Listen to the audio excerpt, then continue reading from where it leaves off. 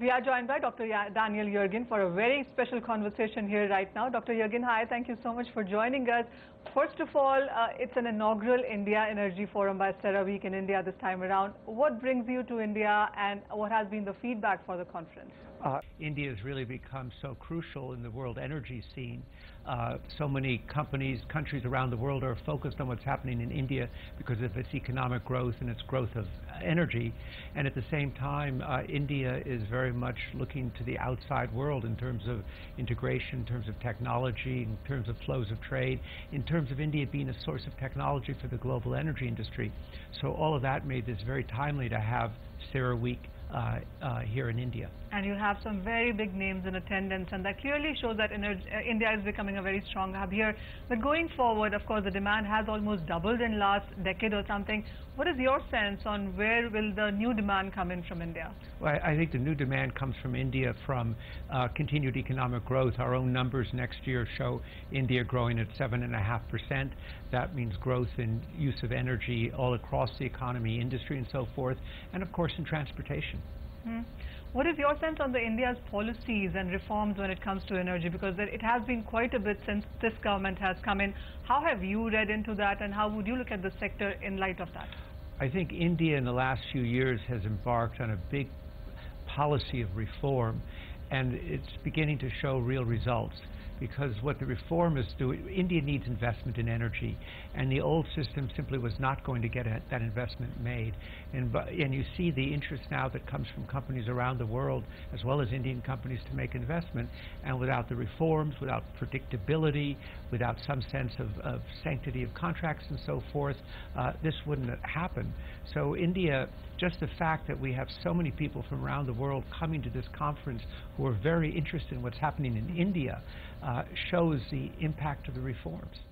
Let's talk about the global markets and the geopolitics, etc. And we have seen so many statements. There has been war of words, not between the oil producers as per se, but that clearly has impacted the crude oil prices. When we look forward, how much of this would continue to impact prices? I think the big change that occurred was the agreement a little over almost a year ago between OPEC and non-OPEC, and that had never happened before. In fact, non-OPEC countries led by Russia indicated they wanted nothing to do with an agreement. And so this turned out to be a historic agreement. There have certainly been ups and downs since then, but it's at the same time sent some message about stability, stabilization in the market. And I think you're seeing spending ticking up now in response to that. Of course, people say, what's going to happen? The real issue here is that the market was so much out of balance in 2014 that it just takes a long time to get back into balance, and we're maybe halfway, three-quarters way there, and so this rebalancing will continue to go on through 2018. Also, how would you look at the U.S. shale output now? Because many brokerages, big banks are now betting on how it seems to be topping off at these current levels. Would you say we are closer to that? And I think from U.S. shale has been really the dynamic new element in the world oil market, and for a couple of years people were in denial about it, but it's real, it's significant, but it's still only about 5% of the total market. And this year we see these shale producers, even with lower prices, adding about 1 million barrels a day, almost 1 million barrels a day of new supply, because they've become more efficient, because costs are down, because they've pushed the technology. We think next year we're not going to see anywhere near that type of growth, more likely 250 to 500,000 barrels a day. But shale now is an important part of the industry, and it's also the most sensitive to price, because if you do a big multi-billion-dollar project, it unfolds over 5 or 10 years. But here you can make a decision to drill, and 90 days later you'll have oil. So it's a different kind of dynamic. Much of the demand numbers, when you do that math in the global markets, much of the demand growth seems to be coming out of Asia. Within Asia as well, do you think India stands in a very sweet spot when it comes to consuming? Well, I think India is, people used to look at just China and say that's the growth. Now they say it's India and China, and they're maybe roughly the same. And India has so much more potential because its economy is going to grow at a rapid rate, and that's going to be more demand.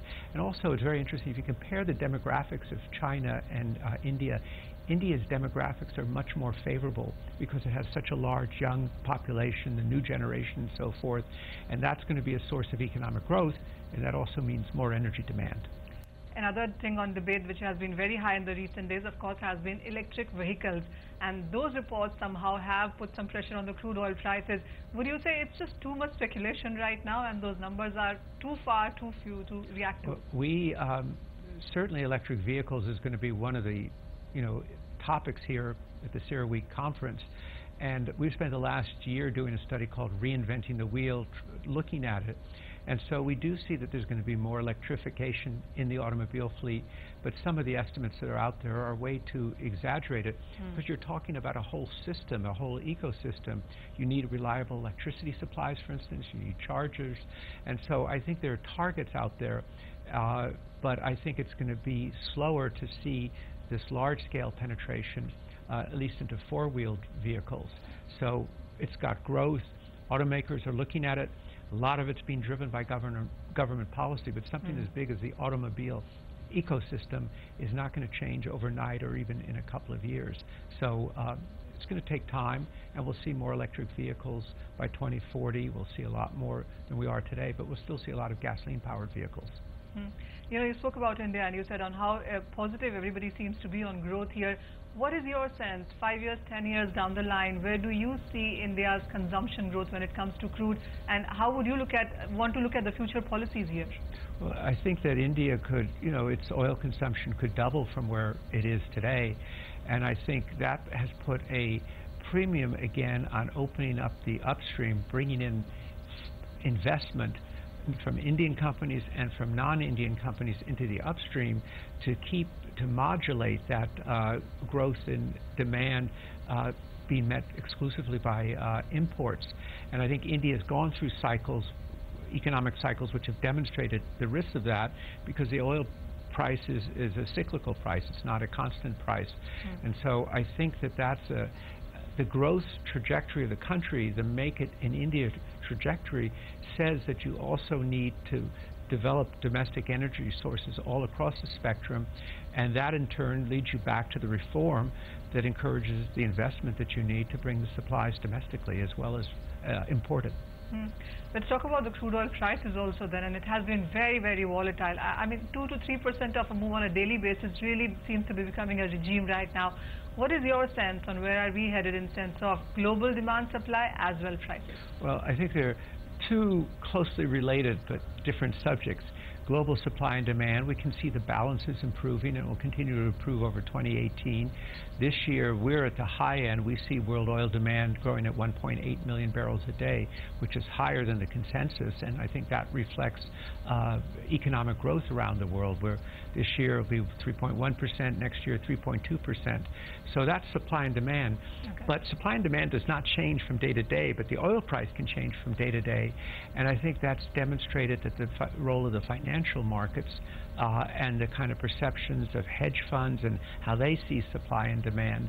And they were very bearish. Now they've become less bearish and somewhat more confident, and you see prices higher. I think one of the great frustrations for the oil producers, for the oil companies, is they see what's happening in supply and demand, but over here is this other thing called the financial markets that have such an influence, at least in the short term, on price. Well, what side are you bending? Is it 45? Is it 65? Where are you? Well, I think that we've been saying for the last year or so that we seem to be in a $40 to $60 range. Recently, we've been closer to 60, somewhere above $60, $65, and you really start activity up again in the shale producers and the balance changes. I think also the oil exporting countries now look back on those high prices that seem to be the natural order of things, the $100 a barrel, as actually an aberration and a mistake, because in terms of what it costs them in demand and so forth. And so unless you have some crisis coming from somewhere else that really causes some kind of disruption, I think we're going to be in a more moderate range, and maybe the 40 to 60, maybe it'll go somewhat over $60, but we're not going to have an explosive upside. And that's all that we have from CERAWeek today, but we will get you more faces, more voices in the day tomorrow.